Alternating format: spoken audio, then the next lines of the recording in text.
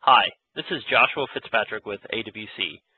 Today I'm going to be showing you how to take a project that was created onto a USB for an HMI program and load it onto an HMI with it also including the firmware update.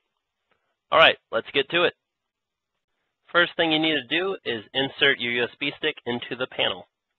Okay, so right now I'm actually Smart Client into my HMI. We're going to go to settings right now. It's now inside the HMI, and what I'm going to do is I'm going to go to Control Panel first, then I'm going to go to Service and Commissioning. And then you're going to do a load project right there. And then you're going to say Next. And then your USB stick should show up. So now I can click on that, click Next, because it has a removable USB stick. Now I can see my tank monitoring HMI _2. You can see that same thing as your project right here. So then we're going to just press Next. And at this point, it's going to actually ask me, do you want to upgrade your runtime and your firmware update?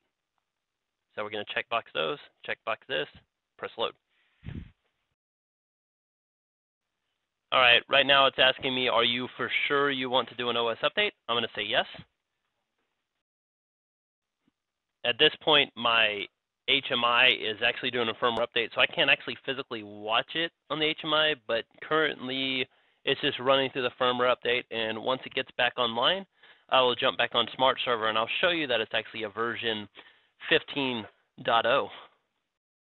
Now that the firmware update has finished and it has loaded the HMI screen, let's double check what this HMI's firmware is. So first thing that you would do is you would go to Settings, and then you would go to OP,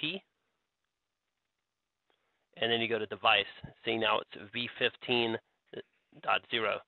So that means that my HMI has now updated the firmware and put the HMI program onto it. So let's see what the new HMI looks like.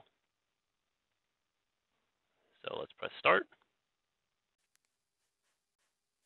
All right, this is the new HMI. Thanks for watching.